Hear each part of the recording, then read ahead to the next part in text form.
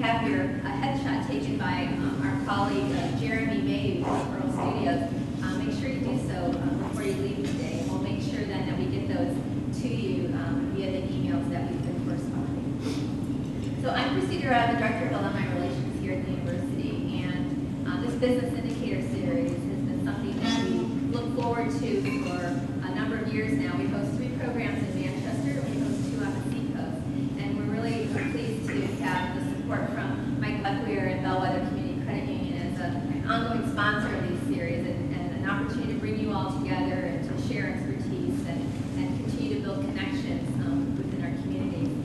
This morning, we're really happy to have Lisa Landry with us, Savvy Workshop. She's tons of experience in marketing. Her information is in the program on your table, so I'm not going to take any of her time to go through that, but really allow her to get into the work of the day.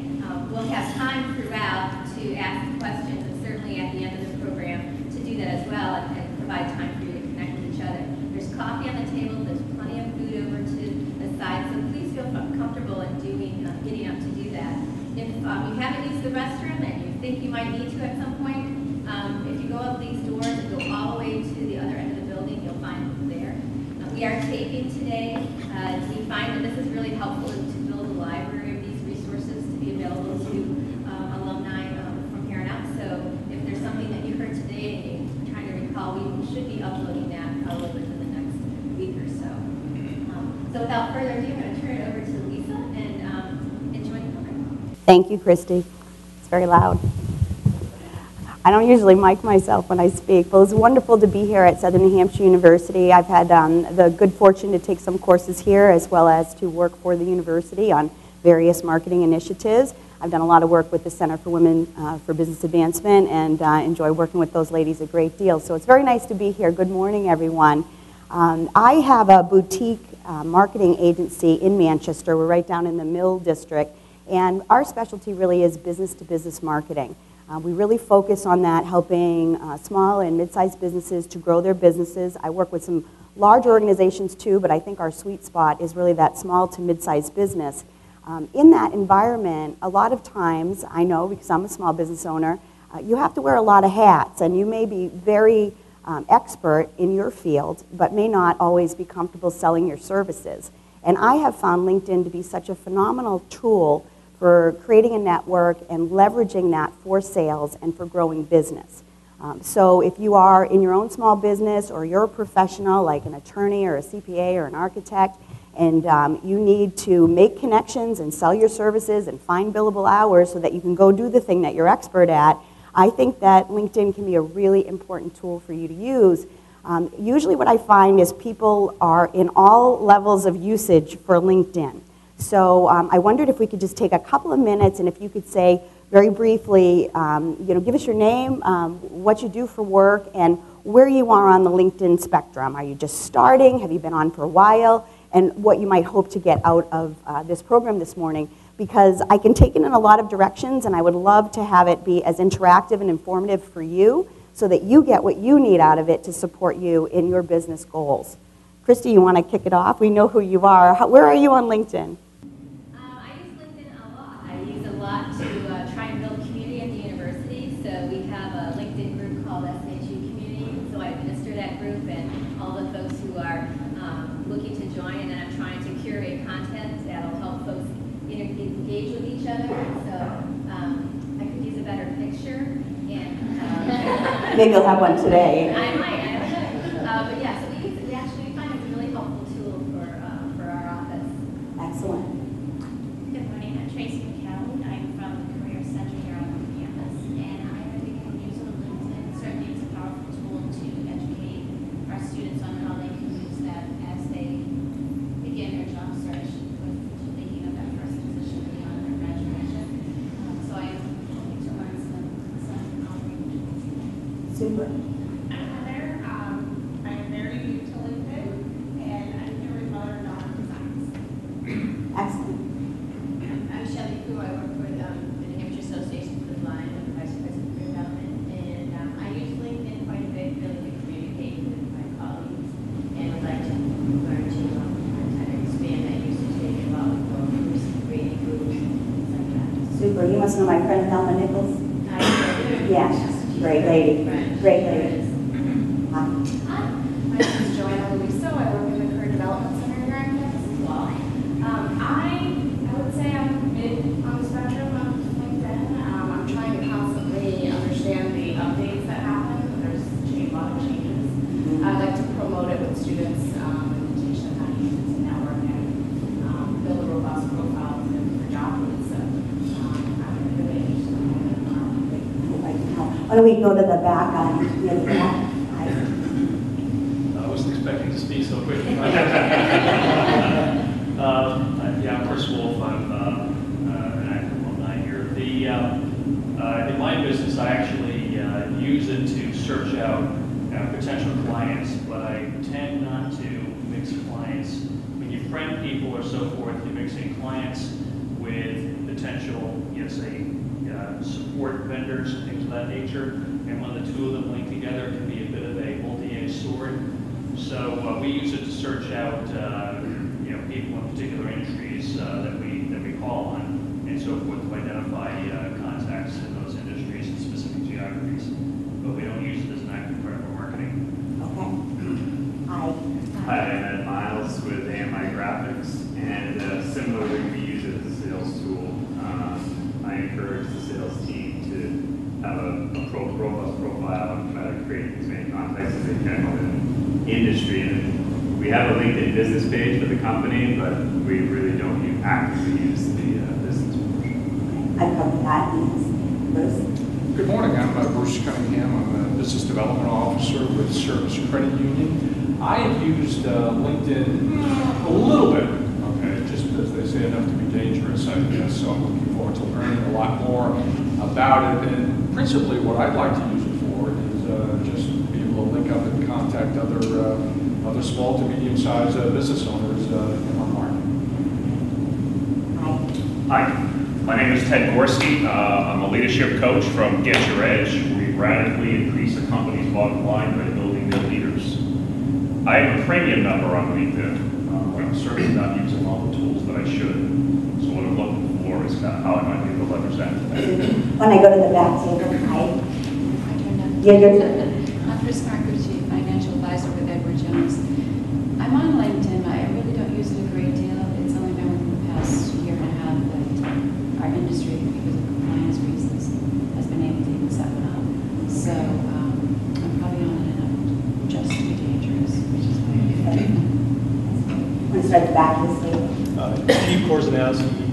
I've used LinkedIn for many, many years successfully to find jobs.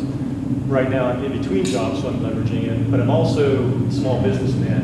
I'm struggling with, well, should I use it for small business or should I use it to find a job? So I guess I'm a little confused about how to actually get it. I'm Mike Schweigis, Senior Finance Executive, also in transition, looking for a job. I've been using LinkedIn for about 4 years, mostly for networking purposes, for exactly times like this. My name is Peter. I'm also with AMI. I have 1,285 contacts. If you want to know what that means. I'm sorry. I'm Nicole Davis. I work for Hoyle Scanner and Associates and I'm marketing there, so I'm constantly on LinkedIn for my personal page as well as the company page. So amazing. Good morning, everyone. My name is Sandra Lacy, and I'm helping my husband run a dental lab. It's business to business. I created a website because of that, but I'm actually in transition. Just graduated from Southern Hampshire University. Congratulations. Thank you. In business guidance, business finance, my goal is to become a certified financial planner. So I would like to do the transition. I would like to know how I can actually distinguish or market myself without jeopardize my relationship with customers that they are already connected in LinkedIn. Great, thank you. Good morning, everyone. My name is Kim Harrington. I'm with a company called Sales Edge, and I am pretty much a power user with LinkedIn on the prospecting or working with clients, we have LinkedIn at our company actually integrated right within Salesforce, so when anyone in our sales team is looking to make a call, they can actually look up their contacts, whether it's an existing client or a prospect. Where we are not very strong today is on our company page. And for me, what I would love to get out of this is that we're getting ready to launch our website in the next couple of days. And we have LinkedIn splattered throughout our website where they can connect to our company page. So I just would love to know what are some tips on how to make that a little bit more dynamic. I'm Beth Credo. I'm the director of the Career Center here on campus and use LinkedIn for connecting with businesses, connecting with students, and really kind of thinking from an alumni perspective, how do we build more relationships? My name is Kat Hamill, and I'm business development at Acapella Technologies. And the company has just started utilizing LinkedIn along with what we were for networking and sales and educating our clients. And I use it quite a bit thanks to Lisa. Lisa has been a big proponent to get me on it, and I've been networking and sales and things of that nature. So it's good. My prodigy. Good morning, I'm Gail Trombley from the West Federal Court in Concord. I do financial management. I'm a novice user of LinkedIn. To date, I've used it mostly to keep track of former coworkers and colleagues as they move to different positions in different geographic areas. He's great for that. Hi, I'm Sarah Tolver. I'm a new member of the Alumni Relations team. And I use LinkedIn fairly regularly, connecting with alums and businesses and former students and that. Lisa, I've been on LinkedIn since it started. I set one up. I've never really friended anybody, that's what you call it, or connected with anybody. I lost control of it, forgot a password, I got busy with my life, literally. Don telling me that's the worst thing you can do is be on, not be on. So apparently I need to be here. I can help. But we have folks in our company who use it religious in the marketing side, PP side, the commercial loan side, and they find it to be a very effective way to build a network, stay connected, and maybe help inspire to I hope so. I hope so. Hi, I'm Corey Wilson. I am an alumnus, but I've also taught here for the past 5 years. And I've used LinkedIn quite a bit with my students, directly with the students, but also to build relationships with alumni and businesses in the community that our students can reach out to. And I'm in a new role here as the director of the Degree in Free program in the School of Business, so I anticipate using it even more. And like Beth, really, it's about relationship building. Jim Narrow, consultant, sales consultant. I'm very active on LinkedIn. I don't know if I'm doing things correctly, but and my membership was like 86,000. That's, you know, they gave you a number of what your membership is. So I think I've been on for a long time. And I do use it for branding and marketing as well as sales, business development. I'm Nick Drinker. I'm a fundraiser here at Southern New Hampshire University, so obviously LinkedIn is an invaluable tool. I'm going into a market to have a couple of visits. I'll go on LinkedIn, do the SNHU community, who's in that given city, and I can make new contacts. It's also wonderful to update our alumni database. It's hard to keep track of 48,000 people. And so when I see this person's title on LinkedIn and it's different than our database, I simply feed that information into our data entry, and Aaron will put the correct title and business. So it's great for that too. It's excellent. Good morning, John Taylor. I'm a human resources talent management consultant. I'm in my 16th year and used LinkedIn for most of that, maybe the last decade. A rather robust individual profile, and we have a company page, but I think I've heard a couple other folks say, don't do a whole lot with that. So perhaps today is some tips on how we could enhance that company profile.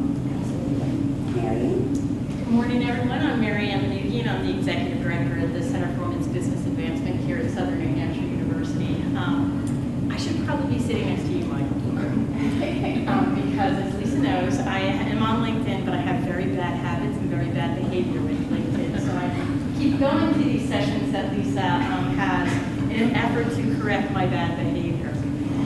She's improved a lot. She was a resistor.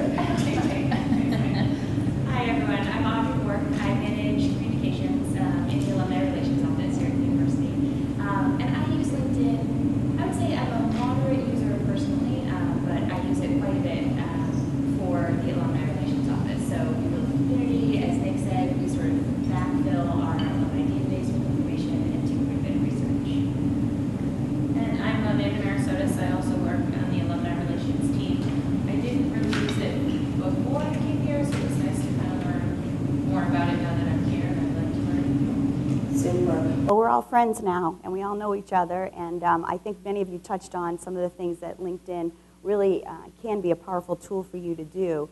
I wanted to just say a few things about LinkedIn and how I use it, and just a couple of disclaimers.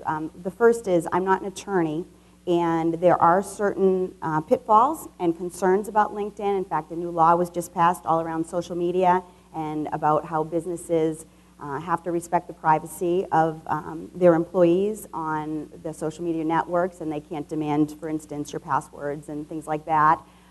So there's a lot to know about LinkedIn from the legal side of things. For people who work in an HR role, there are concerns too, I think, about giving recommendations and potentially having that employee maybe change their behavior and not be such a great employee, and if you have to let them go, they can sometimes point back to that recommendation and say, but you just said 4 months ago I was a stellar employee. So there are concerns about it. The way that I use LinkedIn, I'm very much an open marketer, and I'm using it for sales, and I am very open to connections. So I am readily accepting connections if I think someone is a professional and they want to connect with me for business purposes. Many people that I work with are much more close-guarded about that, and that's okay. So as I talk about how I use it and how I'm very connection-friendly, you have to decide for yourself what's appropriate for you and what's appropriate for your business and for your role in your organization. So I'm just going to share with you how I use it, and perhaps there are some angles that you hadn't thought of before that might, increase your usage in that area, or maybe decide, hey, that's not for me, and that's totally fine. So one of the things that I hear a lot from clients is that, they hate social media and they're very private and they don't want to be on something where everyone knows what they're doing. I want to say LinkedIn, first of all, is for professionals and it's for professional use. It is not Facebook. There may be some similarities in the way that the data is aggregated, but it's definitely not the place where you talk about walking your dog or, even that your kid graduated from college this weekend. That's not the place to do it. This is really for professionals. It's about your career, it's about your business, it's about what you bring to the table, and it's about having meaningful professional conversations. There are 259 million users now on LinkedIn, and they're in 200 countries. So it is an extremely powerful network in terms of the power. And it is all professionals, and it's the way that professionals can make and keep connections. When I go to an event or a trade show and I come back with business cards and I've had some good conversations with some people, the very, very first thing I did and do regularly with discipline is sit down and send connection invites. If I think there's an opportunity for me to give that person business or for them to give me business, for them to refer someone to me, I send them a connection request. I was an early adopter of LinkedIn. I recognized early on in my career that when I was working with someone and built a relationship, there were times where I had a phenomenal relationship and a client knew what we brought to the table and really wanted to work with us, and I'd go in one day and ask for that person and they'd be gone. And I would have to wait for them to resurface and find them again. And I think a couple of you made that point that one of the very important things about LinkedIn is that it is attached to the individual. So if you're working with someone that you enjoy working with, you can follow that person to where they go next and stay in touch with them. Because there were times in some Marcom departments, they were like, I can't talk about it. I can't tell you where she went. I can't tell you why she's gone. And I would just have to wait for them to reach out to me and connect with me. So this was a very valuable tool for me. I also felt that it was very important. Any database is a living, breathing thing, and it's constantly changing. And as Nick said, keeping track of people and where they go and what their titles are and which companies they might have moved to. I always have LinkedIn open while I have my CRM tool open, whether that's Salesforce or Act4You or maybe some other proprietary type of CRM tool.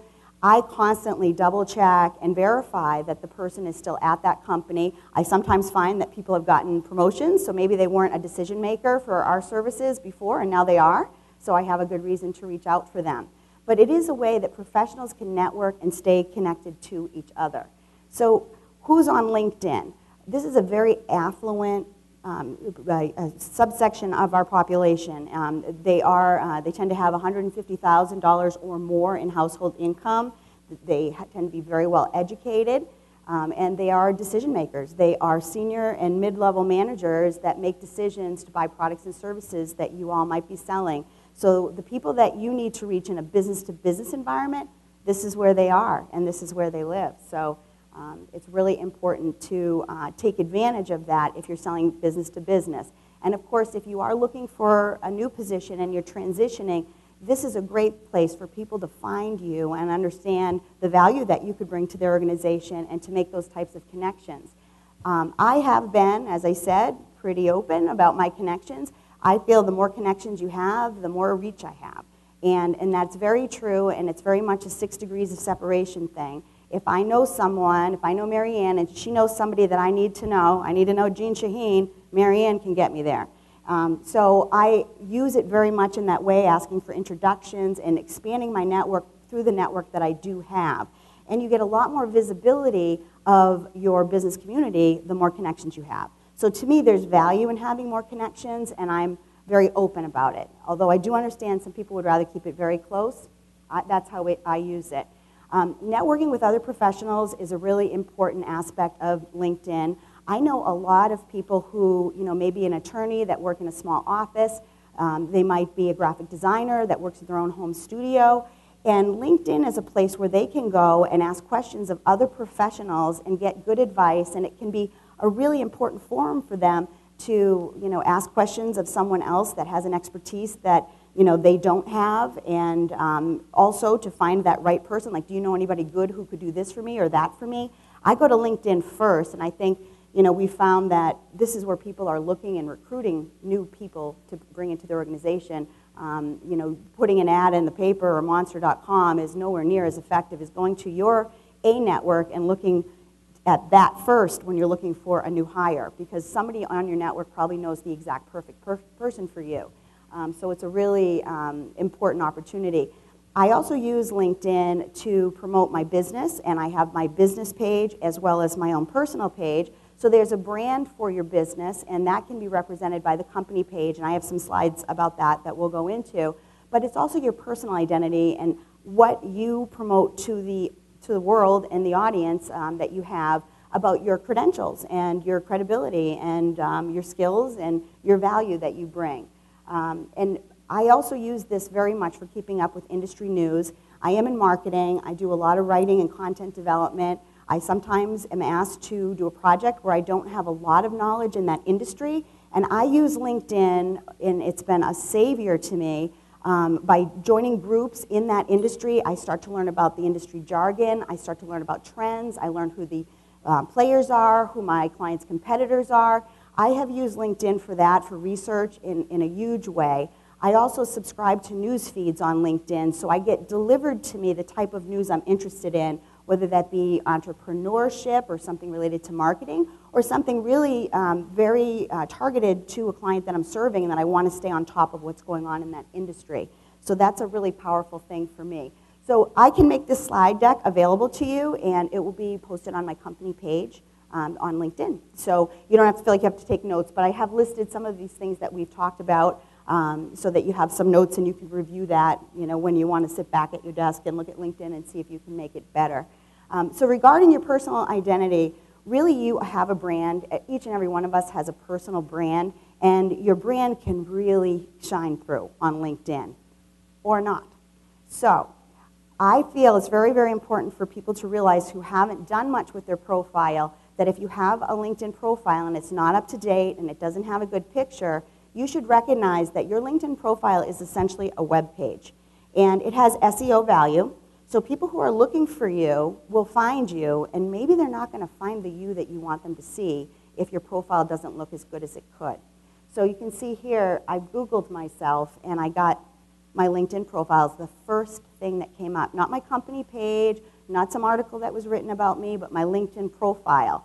So I would really advise you to control that message and control your brand on LinkedIn by making sure it looks as up-to-date as possible, that you do have a professional headshot, and it's wonderful you have an opportunity to avail yourself of that today. I can't say enough about the professional headshot, and we'll talk about that. So here is the ingredients of a profile. The headshot is very, very important. If you've met someone at a conference and you had a great conversation with them and you do try to link into them and they go to your page and you've got a picture that doesn't even look like you anymore, I see a lot of people that have a picture that's 15 years old, And it doesn't really look like them. Their hair is different. Maybe there's less of it. Maybe it's grayer. I don't know. But you know, the picture that you have there should say to the person you're trying to connect to, oh, that's that great guy I had a conversation with. I want to talk to him. I want to link in. I want a relationship with this person. So it's very important that you represent yourself that way. I would also say it's very important that you represent yourself as a professional. And I've worked with some very senior executives who had pictures of themselves at Fenway Park with a beer in their hand on their LinkedIn page. That's a Facebook picture, okay? And it's great that you love the Red Sox and all that, but that's a Facebook picture. This is for business. It's professional. I see a lot where they've gotten themselves a picture that they liked. It was their daughter's wedding, and they've cut everybody else out alongside, and you can see that they're in a tuxedo, and that's not a LinkedIn picture. That is a nice picture for your family album or maybe to hang on your wall, but it's not a LinkedIn picture. Your LinkedIn picture should represent you the way that you go to work every day. If you wear a shirt and tie, you should have a shirt and tie. You know, if you're in a more business casual environment, I think it's fine to have a polo shirt or a nice, collared shirt or a nice sweater or blouse, but you should look your best on LinkedIn because a lot of people are going to meet you here first. When I have an appointment with someone, I often will look up their LinkedIn. I'm meeting them for coffee. Maybe I haven't seen them in a long time. Maybe I've never really met them.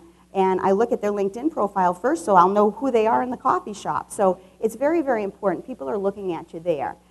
It's also very important that you have all of the experience that you bring to the table in your profile. And again, I see a lot where people have been promoted several times and they haven't updated that. And that experience really is credentialing you, and you're missing that opportunity if your profile isn't up to date. There's a summary part in LinkedIn that I think should be really given some special attention. And that's a place where you can really shine. You can talk about what you're passionate about, what you love to do, what types of clients you love to serve, and have somebody help you write it if you're not feeling confident about your ability to write about yourself. It is hard to write promotional copy about yourself. So if you have a good friend that's a good writer, or hire a professional to give you a summary that really speaks to you. And usually after reading your resume and talking to you a little bit, we can come up with something that talks nicely about all of the type of work you're trying to attract and the business that you want to bring in, and the connections that you want to make, or the job that you want to land. So that's a really important opportunity. Your LinkedIn profile is somewhat of a digital resume, but that summary kind of is a little bit more of an opportunity, again, to shine. And maybe it's your cover letter, if you think of it that way, that it really speaks to why you do what you do and why it's important and why it has value.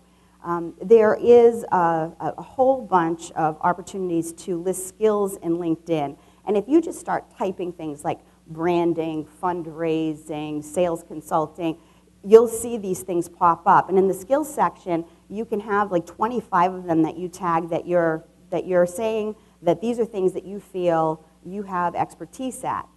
Many of you have mentioned like the changes that are going on in LinkedIn, and I think a couple of years now ago, the endorsement piece of it started happening where those endorsements pop up. The reason those pop up is because folks have identified that they have those skills, and you can say, yes, they do, or you can skip it. And you don't have to endorse anybody you don't want to, but it's constantly interrupting you to ask, does Nicole know about this? And, does Marianne know about that? And you can say, I don't have time for this right now, and close the box. Or you can say, sure, she does. I know her, and she's a good person.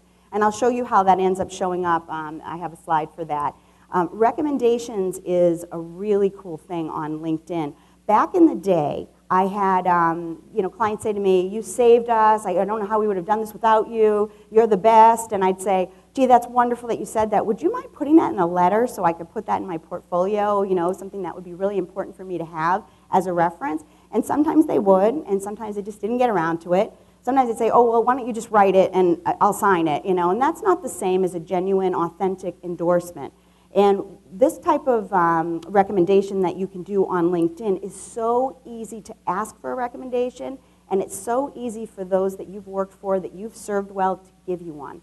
They can do something like that. It's a tool, a widget within LinkedIn, and they can quickly say a couple of sentences about you that when someone looks at your profile, they'll see that all of these people that you've served and you've served well have vouched for you.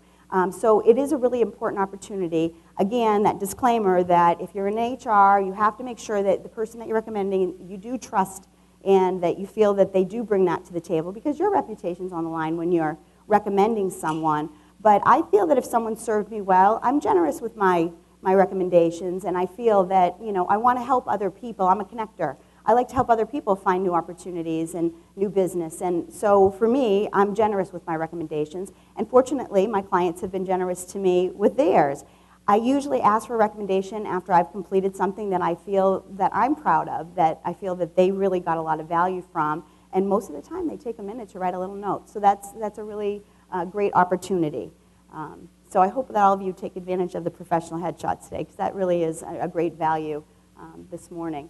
So here's just an example of a profile with the experience and the summary. This gentleman has used all the keywords that are in his space over and over again, and he talks a lot about what he executed and what he achieved and how he increased this and how he reduced that, and he's got real specifics in his resume. And I think it's a nice example of how you should talk about yourself, that you're really talking about results. You really, and recruiters will tell you that, you know, talk about the results, what you brought to the table, how you changed that organization, the value that you added, and he's done a nice job. So that's just an example for you to see. These babies up here, those are those endorsements that keep popping up. When people endorse you, what ends up happening is your endorsements end up bringing up the line. As many people as endorsed you for the top thing will make that the top thing. So when someone's looking for someone, in this case, for example, that's really good at supply chain management, that came up first because this gentleman has done a lot of that type of work. He's a consultant in that space, and a lot of people said, oh yeah, he does that and he's great at it. So if someone's shopping for your services, this is where the skills can get vouched for, and it brings you up that a lot of people think this is the person you want to call if you need that type of service. And here on the right is an example of recommendations, and there's a little widget in there. One thing I would say is within LinkedIn, there is an unbelievable help section. I mean, their help section is actually very helpful. There's videos, there's quick tips. Anything you want to do on LinkedIn, I think if you're not confident about it, go to help, because it really is helpful, and it'll shorten your learning curve if you're not already, you know, comfortable. What's an activity? An activity on LinkedIn is anything that you do on LinkedIn. And if you're connected to people, these things will appear in their news feed. So if you make a connection to someone, it'll say, oh, Lisa and Marianne are now connected. And that might show up on everybody that you're connected with's news feed. So if you post something in a group or you post an update on your personal page, that will show up in a news feed. If you join a group, that will show up in your news feed. If you change your profile picture, that will show up in a news feed. However, you can turn some of these things off, and I'll show you where you can turn things off so that if you want to update your profile privately and you're not ready for prime time yet and you want to work on it a little bit, you can shut off your broadcasts and then open them up again when you know you've got it just the way that you want it. So that's a really good opportunity. These activities actually will help keep you top of mind to the people that you are connected with in your network. And if you're doing things in the marketplace and you've won an award for something, it's really important that you share that so that people know that you're out there and that you're still going and you're still looking for work and that you're ready to service them. It helps to keep you top of mind to that network. So here's the privacy settings I was talking about. And again, LinkedIn is, their help will help you walk through all of this, but you can set off your activity broadcast, that's here. You know, you can say who can see your profile. You can turn on and off. That's the very first privacy control. You can see, you can change who can see your connections, which I think is important. I think you mentioned about the concern of having people, you know, mixing groups of people that maybe you don't want to make connected. There is that, and when you're an open network, you have to realize that I have clients that are connected to me, and I may also have competitors that are looking to see who my clients are. And I have on occasion found people that were kind of sloping around there, and I just disconnect from them.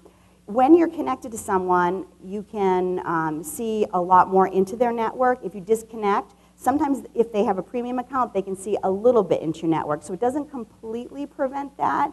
But I also feel like I've gotten a lot more business than I've lost out of LinkedIn, and I feel like I work really hard for my customers, and I hope they don't jump ship because someone's $5 less than me. So I feel like, you know, I'm out there and I use it as a tool and it's reciprocal. So I can't just see everybody else's stuff and not share mine too. So there is a reciprocity thing. It's social. At the end of the day, this is a business social media tool. So keeping it social is important. So what is a connection? If I have met someone and I send them an invitation and they accept it, we're a connection. If they met me and they send me the invitation, we're a connection. And that makes us a one-to-one connection. And that's where when you look at how many people you have in your network, you have 200 people or 500 people, those are people that you accepted theirs or they accepted yours. And you can have in-mail back and forth with this person. You can see their profile. If they have left their connections open, you can see who they're connected to.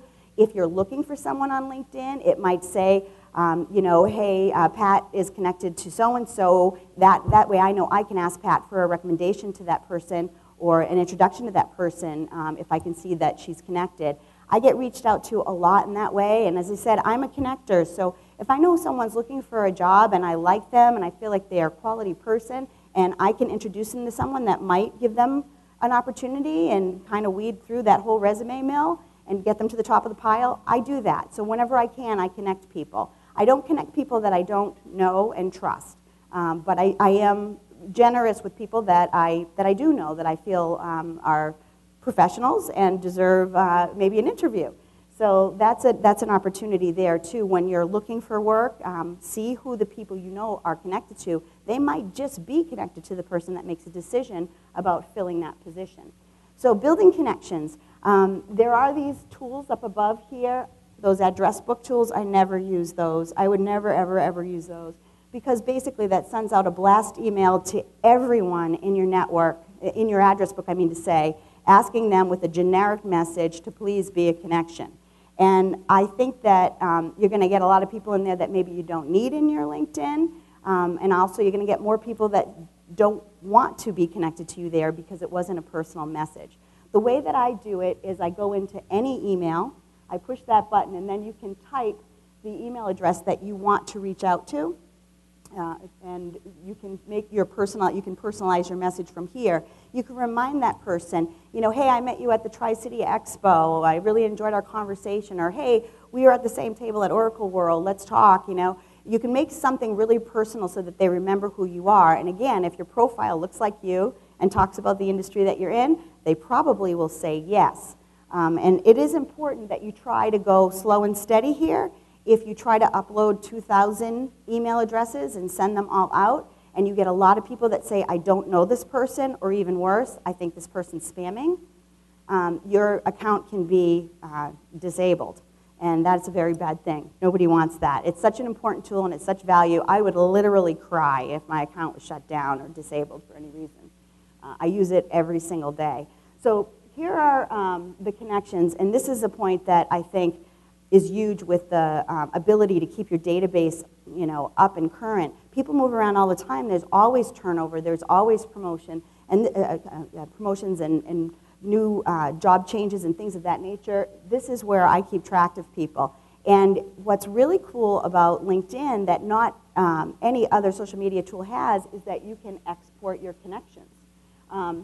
These are ways that you can filter, and this is showing you that you can look up and see if you want to work with a particular company. Do I know anybody at Kraft Foods? Do I know anybody at Colgate-Palmolive? And I can see who I know, and therefore go and look for maybe the decision maker that might make a decision for my business. You can see by industry, so if you're deciding that you want to target a marketplace by a vertical, or maybe you specialize in a particular vertical, whether that's financial services or construction or whatever that might be, you can sort your connections by vertical, which is kind of interesting. So that's a really neat opportunity, too, to reach those people with the right message. So this is the fair warning, and this will be on the thing I post, but you definitely don't want to have your account restricted. So make sure that you go slow and steady, and make sure that you're inviting people that you've really met to LinkedIn, because if a lot of people say they don't know you, and they might, that's going to be a problem for you in the future. So making connections, we talked about a lot of this. Make sure that it looks like you on your profile. Make sure that you remind people of how you know them, and make sure that you know them, or you've met them, or you have some reason. Maybe Maybe Mary Ann suggested that I connect to somebody, and I can say, Mary Ann Manoogian suggested I connect to you, and then now I've got, I got my first 5 minutes free anyway, because Mary Ann said so. Exporting your connections, there's a widget in LinkedIn. This is huge for me, and I do this on a regular basis. I regularly go in and export my connections. Let's say that there was an earthquake in San Francisco and LinkedIn went down. I would never want to lose this network. It has so much value to me. And I also, when I export, I get the name, I get the title, I get the company name. I can usually figure out the address, and I can usually figure out the phone number. When I started in sales, I used to have to go to the library to research companies I wanted to call on. I wanted to know about them. I wanted to understand their business, who they sold to. Now, between Google, the company's website, and LinkedIn, boy, do I know a lot when I go in for my first presentation. It's really a powerful tool. So this is such a value to anyone who is using it for sales, for sure. So this is the little widget for exporting, and it's as simple as that. You push the button, and it exports it to a file, and then from there you can include that in your database, and you can update the rest, the addresses, the phone numbers, and build a database that really is more accurate than anything else you can get. Removing connections. So as I said, I haven't had to do it a lot, but from time to time, there's somebody that is annoying or stalking me, and I get rid of them. And it's as easy as that. There was one guy I just got sick of seeing his face. Every time I posted something, he commented on it, and I'm just like, shut up, will you? So I got rid of him, and it's as easy as this. Like, and I have people be like, oh, I'm afraid to make a connection. What if I don't like them afterwards? Dump them. You're not married to them. You didn't go to the altar. I just get rid of them. So it's as easy as that. You can just, there's no mistake that, you can't fix here. So our company page is a huge tool for me to promote our business, and I do a lot of education-based marketing. I do education-based marketing for my own company, but I also am hired to do that for my clients and help them to create programming that brings in the exact target audience that they want to reach. And when those people come, they get some great information on a topic that's of interest to them.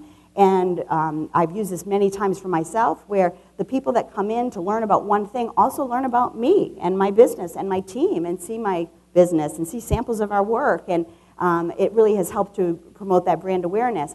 When you're promoting events, this is a great way to promote events. And if you post something like this on your company page where you have something coming up, people can share it from your company page. So then that's where the virality starts, where you put up the good content, and then someone that you know shares it, and then someone that's connected to them now sees it, and they share it, and then it can start really broadening your network and creating a lot more awareness about what you do. Posting an update on your company page is as easy as posting an update on your own personal page. You just put it in there. If you have a link to where they might register for an alumni event, for example, like this, and I did share this on my company page when I had the date and everything. I put it right in there with the link so that people saw that on my company page and thought, oh, I'm going to sign up for that. They could just click right through, and they got to Christy's page where they could sign up. So that's a really valuable thing. From the company page, you can also share into groups. And I'm going to talk a little bit about groups because I think they're a huge tool that many of you may or may not be taking advantage of, and I want to make sure you know about that. So the company page, you're branding yourself, you're able to put out your own message. It's a place where you can share an award that you've won. It's a place where you can announce a new CEO. You can promote that you're looking to hire a particular type of person. I know that for myself, when I want to work with a company, or I am working with a company, or even when I'm keeping an eye on a competitor of a client that I'm working for, I will follow their company page. And if you follow the company's page, their information ends up in your news feed. So let's say that you're dying to work at Dine. Follow their company page, because that's where they first post job openings. So it's a really good way to be just on top of things. And if there is a promotion or a new product release or anything like that, that's a lot of times where you're going to see it, and it will just come right into your news feed and be able to keep you enlightened and keep you on the cutting edge of what you need to know. For a person to follow these pages, again, if you're looking for a position, I would follow the companies that you want to work for. It's a great way to learn more about the company, look in a little deeper, see if it really is the type of culture that you'd want to work for. You can learn a lot from a company's page. So groups. Groups have there's a group for everything. There is a group for guys who like to wear black ties on Sundays. I mean, if there is, you know, any type of industry, there's a group for it. And there's groups for all different types of roles that you might play, your responsibilities. There's groups for people who want to have a forum and understanding of different types of topics. Here's some examples of some groups. There are corporate groups, there are college alumni groups, great way to stay in touch with fellow alums and know where they're going. And you know, a lot of us, the people we graduated with, are all in positions of decision making now. So it's a great way to reach out to those people and stay connected. Nonprofits, I work for the Heart Association and I'm part of their group and I regularly share what they post because I think it's really important and I want to share that with my network and I have a big network. So I try to leverage that for the nonprofit that I support. Trade organizations, I certainly follow organizations that are related to marketing, branding, graphic design, and they've been a huge resource for me. If I'm stuck and I don't know the answer to something, if I go there and post a question, I get a whole bunch of answers, boom, boom, boom, right away. My husband is a builder, and I kind of dragged him, like I've dragged some other people, kicking and screaming, onto LinkedIn. He was like, I don't understand why I would need to be there. And I said, well, architects are there. You know, people that know people who are building houses are there, or remodeling kitchens are there. And also, there's a lot of executives there, and they're the ones that are the affluent decision makers that might be putting on a new addition and that sort of thing. So then I showed him a little bit about groups, and all of a sudden he joins this remodeler group and this light construction thing and this thing. Next thing I know, the UPS man's coming every day with a new book because he's like, oh, you know, I found out there was a book about price and control, and I found out there was a book about design build, and I found out, you know, he learned so much. And then within some of these forums, like there might be a guy that is a design build contractor in Arizona, they can share ideas and really comfortably support each other. They're not competing with each other. Joe's not going to go get a job in Arizona away from this guy, so they really do share, and it can be a really powerful tool in that manner. And again, I know people that, you know, work in a very small office or even they're solo, and they don't have that water cooler to walk out to and say, hey, have you ever run into this with a client? How would you handle this? Or what do you think the going rate for that is now? Is this a fair price? Like, this is a place where you can talk about that kind of stuff. I also see a lot around conferences where you can start a group just for a specific conference, and you can really get, you know, a lot of momentum and buzz going about your keynote and what's going on, and then the people that come to the conference can keep the conversation going, so that's a really powerful opportunity if you do run a conference. And then the industry-specific stuff, I've used this a lot. With one particular client I have, they are in sales and operations planning, integrated business planning, and there are groups that are very robust, like 50,000 members and 100,000 members, and we post a lot of the offerings that this client has to those groups, and it has grown their business.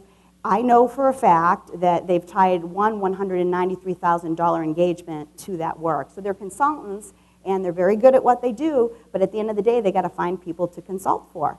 And this is a way that you can find the people who need your services and share that knowledge. So it's a really powerful thing. So here's an example of some groups, and this happens to be from the client that I work for who is in sales and operations planning, and this is an example of some of the groups that she's currently following, and she watches the conversations, and sometimes people ask a question that they've got, you know, the consultant within their team that's the thought leader on that subject, that he can answer that question. And then everyone in that group can see that that person is a leader in that area.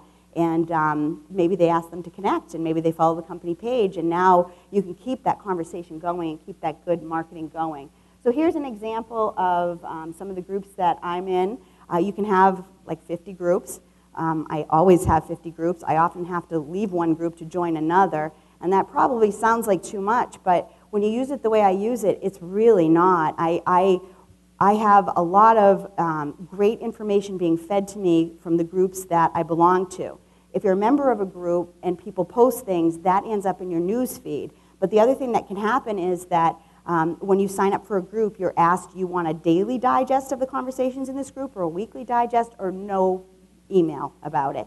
And I get the weekly, because I have 50 groups, and I think if I got them every day, it might kill me.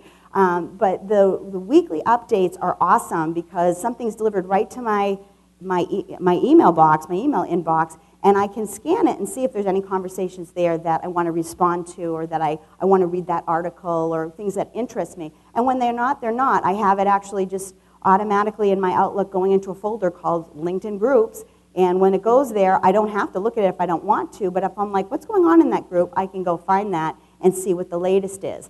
And that being said, if you post something in a group and people have signed up for the email digest, that's a way you get into their email box. And today, with email marketing being so difficult, I mean, the Spam Cam Act has really changed how people can email. And I don't know about you, but stuff I used to get in my inbox, stuff I want in my inbox is going to my junk now. And I mean, there's just so much spam going on that people are way overwhelmed in their inbox on their email. So this is, one more way to get in there and kind of rise above the clutter. And I use it for that a lot. So this is an example in a group where I posted a question as an example to show several clients that I've had over the years. Their logo was originally designed as camera-ready art, and they don't have it digitally, and they don't even know where the designer is that did it, and they don't know what font was used. And there is a software that you can use to scan it, and it will give you a tip about what font that was created in. So I posted that question, does anybody have any tips for how I can get to this information more quickly, rather than try to guess it kind of looks like this font or it kind of looks like that font. And right away, boom, boom, boom, I had answers from graphic designers from all over within this group that I participate in, telling me different types of software that I could use. I work for Leahy Health, the Leahy Clinic in Burlington, and I work with their marketing communications department. My client was doing a huge book. It was a pharmaceutical book, and it was like 700 pages, and it was just all text. And she said to me, I can't imagine that LinkedIn, I mean, not LinkedIn, sorry, InDesign, I mean to say, is the right tool for that. What do you think? And I said, I think it's FrameMaker. Let me check, and I put that out onto this network, and I got back answers, FrameMaker, FrameMaker, FrameMaker, FrameMaker. And I called her up and said, Kathy, you should use FrameMaker. And she was like, you're a goddess. And I'm like, well, actually, it's LinkedIn, It makes me look good. It makes me smarter than I am. I can test things with LinkedIn.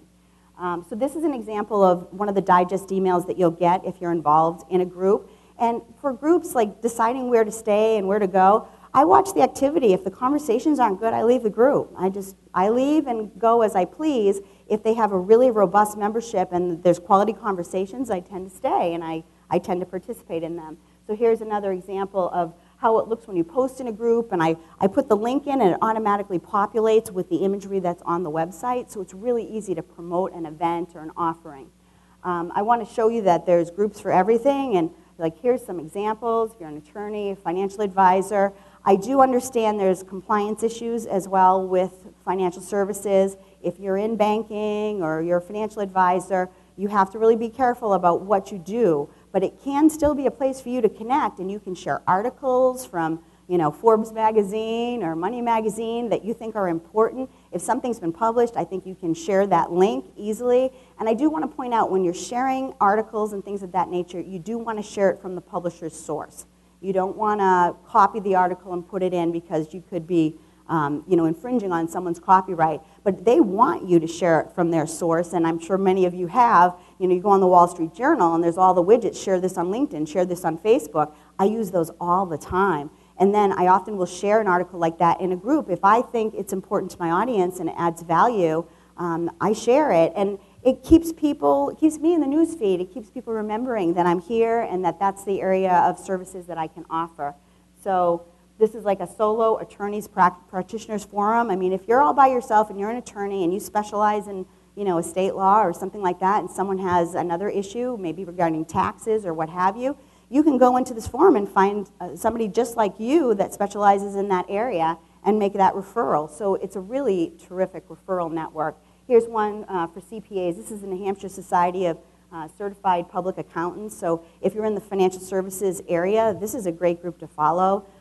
There's a lot of activity. They do a lot of events. They do a lot of placement. They work very hard to place young professionals and to coach newly minted CPAs and helping them to find a job. So they do a lot for their membership, and it's a good place to follow. This is the New Hampshire Bar Association. They're constantly posting important information, new laws. They give networking opportunities. So You know, just depending on what you do and where you are, those are the groups you should seek. But as I said, if you start typing in, you know, some keywords in your industry, you'll probably find a group that is exactly where you want to be. Here's another one. This one is in financial services, this client. And this is just a good mix of what she had in her network and the places that she follows. So leveraging your network, and this is where being generous with your connections and being open to having lots of connections can really pay off, because it is a 6 degrees of separation thing. The more people you know, the more people you could know. So I have more of a, you know, there are no strangers, only friends I haven't met yet type of attitude. That's me, and you can use it the way you want. I would show you this, though. Like, when I am interested in working for a company, I might type in Novartis, and I can see that they have 164,000 followers, but I can see that 4 of them are first-degree connections to me. And because I have 4, those 4 people are connected to other people within this organization. I have 720 second-degree connections. And that means that I can reach into that and see their name, their title, and what region of the country they're from. I usually can figure out their telephone number, and I usually can figure out their address. So if I want to market to them, I want to mail them a letter, I can find these people and I can get the right person. This is an example. I looked up Procter & Gamble, 272,000. I had only 2 first-degree connections, but I had 547 second-degree connections. So here's an example of, let me go back here. When you hover over the secondary connections, if you click through, this is what you could see. So in this case, I looked up Merck Pharmaceuticals, and this is the view of what you get when you see your second-degree connections. And on the left-hand side, you can say, well, I only want the ones in the United States. And you can even drill down further that you only want the ones maybe in New England or in Greater Boston. And you can go down and down and down the chain so that you can find the exact person that you want. And it's a very, very powerful tool. So you can filter by title. If I want to reach someone that is in a position of decision-making for marketing, I, in this case, put in the keyword marketing, and I can find people with that title within that organization. I think a couple of people mentioned that they do have premium accounts. I had a free account forever, for the longest time, until I started being hired for clients to help them with their LinkedIn. I did very well with a free account. The premium accounts do give you more view into the network, and that can be a really powerful thing. And if you're selling your services, that might be something that's of value. But I don't think everyone needs that, and I mean, free is great, right? Live free or die. This is an example of the contrast between the different types of accounts. And again, if you go on LinkedIn, it'll show you what you get for what you're paying for. And you know, if you have a business account, you get 3 in-mail messages a month, which means there are 3 people that you're not connected to that you can put a message in their intranet sort of in-mail box in LinkedIn. And probably many of you now have messages to go to there. I know some of you don't like that you have messages in another place that you have to look at. But you do, because if you want to expand your network and people are reaching out to you there, you got to check it once in a while and try to be as responsive as you can. And you know, we're all overwhelmed with email, and I get that, and it's one more thing to do. And I've had people say, I just don't want to. I would like to say, like, what if back in 1995 you said, I'm not going to do email? I mean, where would you be right now with your business? How would you communicate to people? Would you still be faxing to them? You really have to play where your audience is. And if your audience is a business-to-business decision maker, this is where they're playing. So I say you probably need to be here in some capacity. I'm asked a lot, you know, how much you have to be on LinkedIn, and I think that really depends on how you're using it in your role. I think some people it's fine to check it once a week. And if you check once a week and you're responding within a week, I think that that's fine for some people. I'm on it most of the day, probably.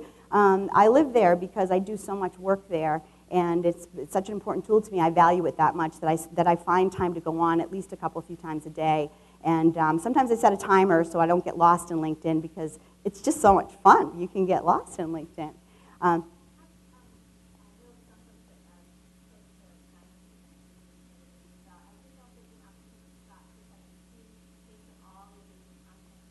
Yep. Sure, absolutely. No, not at all.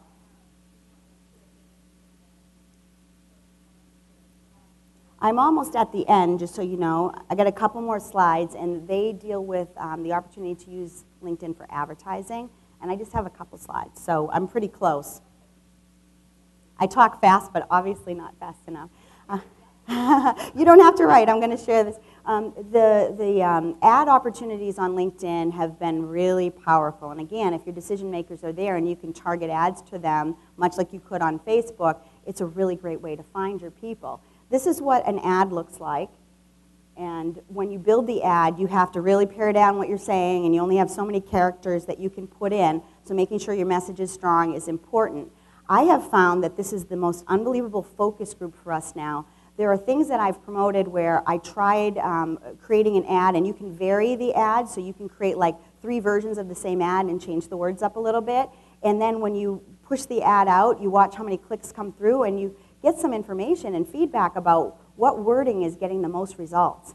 And I have an example of that here. You can target by location, so you can start to drill down, like I only want to target this ad to, you know, Greater Boston, New Hampshire, or you could say the whole Northeast, or you could say all of the United States. So it really depends on what you're selling and how far you want your reach to be. You can target it by the type of industry it's in. I'm working on a campaign right now that is just for consumer packaged goods, and everything we're doing is C-level consumer packaged goods, and we've decided for the first round to target New Jersey, New York, and Pennsylvania. Easy peasy with this. It's unbelievable how targeted you can get. When you select who you want to target for a particular ad or a sponsored update, it will suggest to you the price per click that you're going to pay. And usually you want to go with what they suggest or even a little bit more. So in this case, it was $4.41 a click. This shows you what the campaign looks like. In this case, I had targeted by groups, which is another thing. If you're in a specific industry, you can send that ad or you can send that sponsored update so the people in that group will get it on their page or in their newsfeed, which is huge when you really know you've got 250,000 people in a group that need your services, and you can get something in front of those eyeballs. So this just shows like how the campaign is tracked, and this one so far got 105 clicks. I only paid $227 for it, and I think in this case, promoting a class. I do a lot of education-based marketing, as I said. I was promoting a class for a client. They run public classes. People come to their classes, love what they hear, end up hiring them. So this is an example of how they used it for that. Here's an example of how I changed up the ad message, and this is the report when the campaign was done. This client publishes books, and I tried Surviving to Thriving, which was the subtitle of the book as the headline. I also, because these people are very well known who wrote the book in their space, they're thought leaders, I tried one with their names, and I tried one which is the book title. And changing that up a little bit, there was a winner, Surviving to Thriving won, but the other ones didn't do too bad. I've had times where one just clearly won. And when I'm ready to print something, if I'm going to print a direct mail piece, I know which headline I'm using because it's the one that got the response. You can see how many people clicked through. So for $557, they got 169 clicks. So it's not a bad deal. This is an example of a sponsored update. This is one that I had done. This is what it looks like when it's a sponsored update. This is how it gets reported out. In this case, I only wanted executives. I did this class just for senior level executive directors, presidents, vice president, and above. I only wanted those people in the room because I really wanted them all to feel like they were peers and that they could be comfortable talking about where they were on LinkedIn and not feel like the world was watching them because they're leaders of organizations. And I got 12 clicks. I paid $31 for it. I filled the class. I filled the class with senior executives, so it works for me. Here's some examples of some LinkedIn influencers. Following these people mean that when they do post something or share an article that they think is important, it'll end up in your news feed. If you work really hard at LinkedIn, you might someday have as many as Bill Gates or Ariana Huffington or Deepak Chopra. I love Deepak Chopra. So here's just a few words. You want to protect your brand. Remember, the written word is forever. When you put something on, proofread it, check it, read it twice. I oftentimes develop content on a Word document first, and often I'm showing that to a client to make sure it's exactly what they want it to say and how it's supposed to be said, and then I copy and paste it into LinkedIn. And that reduces your likelihood of error. But it is forever, and once you get it out there, you can't always call it back. Don't be confrontational. I have a client that likes to argue on LinkedIn in groups, and I'm constantly saying, you got to stop that because that's not the place for it. And when you're in a group on LinkedIn, you really have to imagine that you're on a stage, maybe sitting on a panel, having a panel discussion, and you want to use the same decorum that you would use in a group on LinkedIn as you would in front of any audience that you want to be respectful, you want to be tactful. If somebody really won't let something go, you can say, hey, Charlie, can we take this offline and have a conversation? Let's have a cup of coffee, or can I give you a call? Let's talk about this further. It's just not the place for it. And it is reciprocal. And I want to say, you'll see people out there that it's me, me, me, I do this, buy from me, I sell that, and that's all they do, but they never contribute in any other way. Mix it up. Share some articles. Share some people that you like and respect's posts. Comment on those posts. They'll comment back on yours. It's reciprocal. It's social. So don't forget that it's not all about you.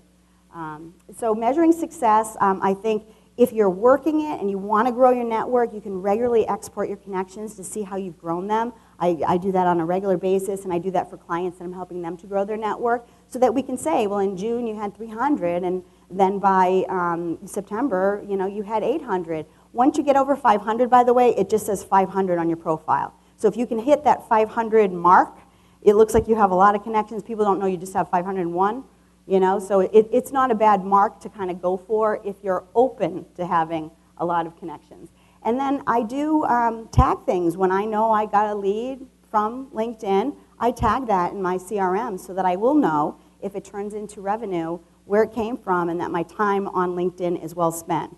And from my own personal experience, it's very well spent for me, and I guess you need to decide for yourself, how much of that time you're willing to invest. This is my contact information, my LinkedIn profile, and you can find our company page at Savvy Workshop on LinkedIn, and I'll post this up there today so that you can see it and download it for yourselves. So that's it. Are there any more questions, or? Yes? I'm going to Salesforce on the cloud right now. I've had ACT for a long time, and the last time we looked at it, Salesforce was a little bit expensive. I'm not a big business. I only have 5 people right now. But since it's gone to the cloud, now we're going that way. So we're making that transition right now, as a matter of fact. And there are a lot of connections with LinkedIn and Salesforce. I do think that there's a potential that LinkedIn may be a competitor of Salesforce at some point, because they're kind of seeming to go in that direction, but we'll have to see how things go. Any other questions? Well, thank you all very, very much. I really appreciate your time. Thank you. I would like to say that there's a function on LinkedIn that is of benefit to you in terms of the alumni community. And we use this a lot for our own research, when we're helping students, when we're helping other alumni. But along the top of the tab, you have the opportunity to find alumni. You could drop down. It automatically populates then when you click through to your alma mater. So since I'm not an alum from here, it automatically goes to my university. But you have the ability to change the school then. So for example, it then breaks it down by geography and industry and jobs and majors. And so for us, if we're looking to do an event in Washington, D.C., we can start to see what do we have for folks. If we're looking for a particular company, all of a sudden we see when it drops down, at BAE, and we have X number of employees. It then narrows it down for us if we're trying to work with a student who's looking for an internship. A great example of leveraging connections. My daughter just graduated from college, and one of her friends went to Boston University. And she said, hey, your mom is connected to someone at TripAdvisor. Is it okay if I reach out to your mom? And so I talked with her friend, and I said, well, did you look at this? And did you see how many people from BU are at TripAdvisor? And so she set up a conversation, and she landed a marketing internship, and at the end of the summer, she was offered a job. But she's decided not to take it because she reached out to another alum in New York City where she'd rather be. But it's just a matter of looking in your own backyard. Sometimes that's the last place we look, especially those people who are closest to us. We eat dinner with them every day. We don't think of them any other role than what they are in relationship to us. Right. So I would say start local even, just to really kind of build that out and feel that out, and you'll discover how broad it can be. The other thing is, oftentimes in my role, I'll get a lot of folks who automatically hit connect. I have no idea who they are. So when we talk with students, we talk a lot about introducing yourself. Why is it of a benefit? People are much more likely to go ahead and connect with you if you've said, this is why I think it's a value for us to connect. So, and it's hard because you'll all suddenly get this drop down. You should really be connected to these people. And you go, yeah. But it doesn't give you any opportunity to personalize that. And before you've done that, you've just sent like the massive friend request, right? The other piece I would say is just the tutorials are really fantastic. We have it even LinkedIn for students. I mean, really, we work a lot with them about etiquette around things, just really how do you use it. Because so often people don't form full sentences anymore. And this really, as you said, we kind of get lulled into that informality, but it is really a business place to be. So, to think about that. But you've given us so much, and I've learned so much today, and I thought I was using the tool. And I hope you all feel the same way. It's just such a valuable networking thing. Early on when I first started using it, I did send out a lot of connections, and as people were getting on LinkedIn, I'd get some accepting connections.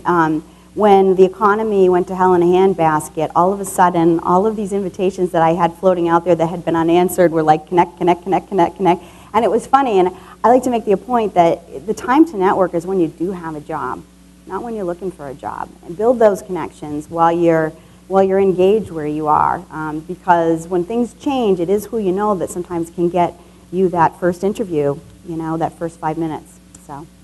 So a couple things I'd like to just tell you about coming up. Certainly, as you leave today, if you haven't had a chance to have your photograph taken, please do so. And we will share information with everyone who participated today, so you'll get a list of folks who've been here as a part of this in case you made connections and didn't have a chance to exchange cards.